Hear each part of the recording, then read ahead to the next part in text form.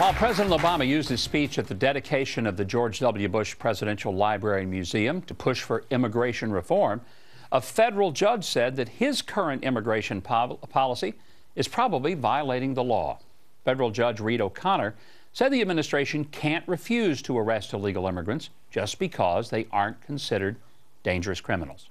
Meanwhile, at the Senate hearing on Tuesday, Homeland Security Secretary Janet Napolitano said that she's concerned with the morale of the border agents. So could their low morale have anything to do with the fact that they're not allowed to do their jobs?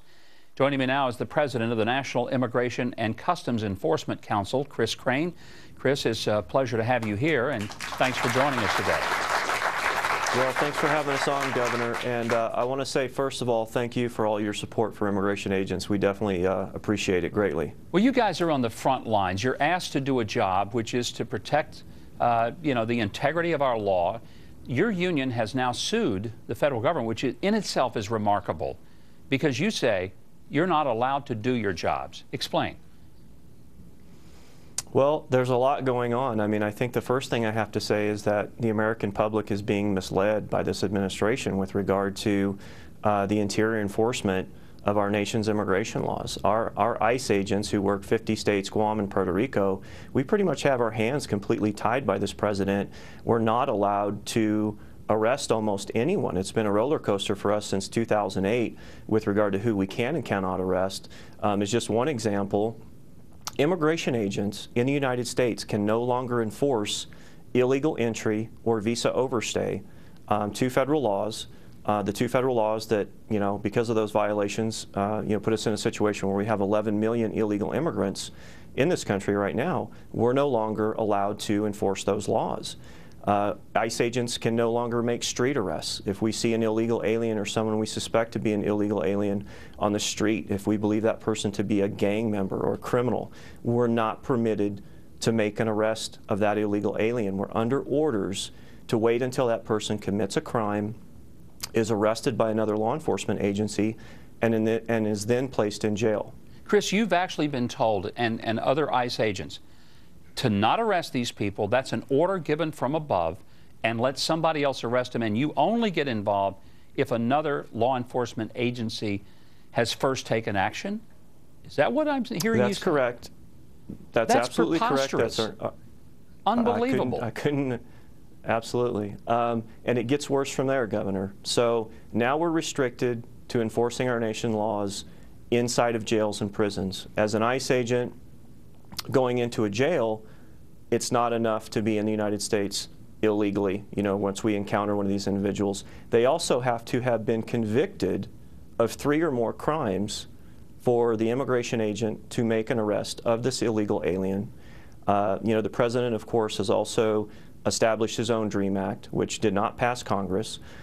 So when we go into these jails, we apply this DREAM Act not to kids in schools, but to adult inmates in jails. And when those adult inmates in these jails tell us that they went to college or they went to high school or they have a GED, we are required under the president's policies to take their word for it. No investigation, no requirement for them to provide us proof, and our officers and agents are then forced to let these criminals walk out of these jails solely based on their word. Chris, I'm an American citizen, and if I'm arrested or suspected of a crime, I can't just say, I'm a good guy, you can trust me, and somehow the law enforcement officers say, okay, we'll take your word for it. You really weren't speeding, or you really didn't pull the trigger. This is amazing. I can understand why your agents are upset, but let's take this to the next step. You didn't just complain, you're not just talking to me. You've sued the federal government. There's a lawsuit between your union and your bosses at the federal government, and you're asking now for what?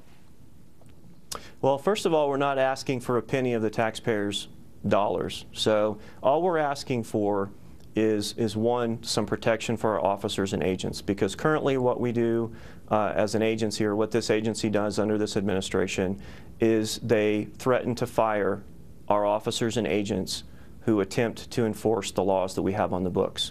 So we've got to provide some kind of protection for these law enforcement officers who are only trying to do their jobs. Perhaps more importantly, we're questioning the President of the United States. We're saying, President of the United States, it's your job to enforce the law It's Congress's job to enact the law. And so, President, you've overstepped your boundaries, and we're hopeful, again, that the judge is going to rule in our favor on this, because I think it's extremely important to our country and our way of government that we get things back on track and put everyone back in their prospective places and let our law enforcement officers do their jobs. Chris, very quickly, can you tell me, just so our audience will understand, there is a difference between a Border Patrol agent and an ICE agent. You know, in 20 seconds or less, make sure we understand the difference between the two. The Border Patrol agents stand on the border. They try to keep people out of our country. They try to protect us at the border. Once those people cross into the United States, they're the responsibility of ICE agents. ICE agents work the interior enforcement. We enforce our nation's immigration laws in 50 states, Guam, and Puerto Rico. And quickly, we do that with 5,000 officers and agents nationwide. You compare that to the Los Angeles Police Department with 10,000 officers. We're set up for failure from the beginning. You know, it's a remarkable story. I think your story needs to be told on every network and the front page of every paper. I am amazed that more people aren't listening to the frontline people who are supposed to enforce laws and are being specifically told by our own government not to do it. It is a stunning revelation. Chris Crane, thank you very much for joining us today.